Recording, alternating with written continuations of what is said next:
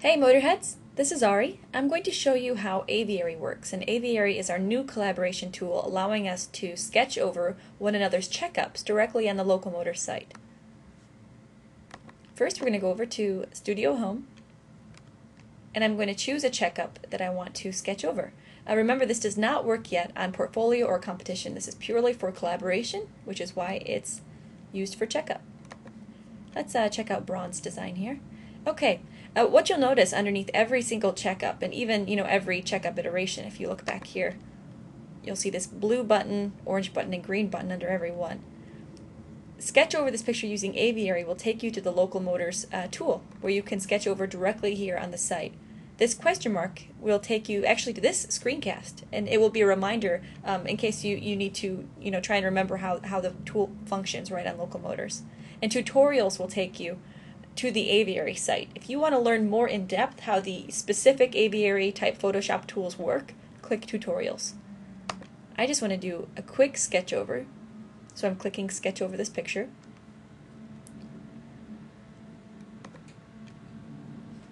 It takes just a moment to load. Well worth the collaboration.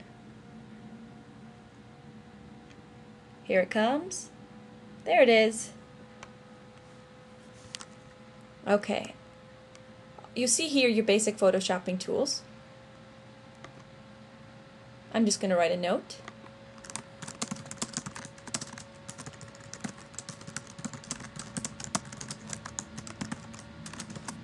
Okay. Now, after I've done whatever sketching over I want, I'm going to have to click Save As. Right up here. It's in the upper right-hand corner. Right up here. You'll click in your title. You'll type in the title. This is not going to appear anywhere on the Locomotor site, but you have to do it anyway.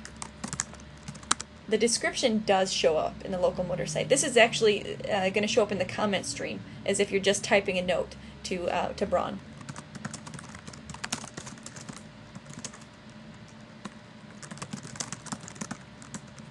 Tags don't show up anywhere, but you do need to put one in. Save as a new creation is the next step. Now it's saving. Okay, from this point on, after it finishes saving, if I do any other changes to this design, then I have to click Save again. It's already updating the website, but as I continue to edit here, I have to remember to go back up to the right-hand corner and click Save. Since I'm not going to do any more, I'm just going to click Back to Site. This is asking me if I'm sure I want to navigate away from the page if I remember to save. And I did, so I'm going to click OK. And here we are. Here is my note that I wrote in the description box. And here is our quote-unquote sketch over. If you have any questions, get in touch. Let us know how you like it. We'll talk to you soon. Bye.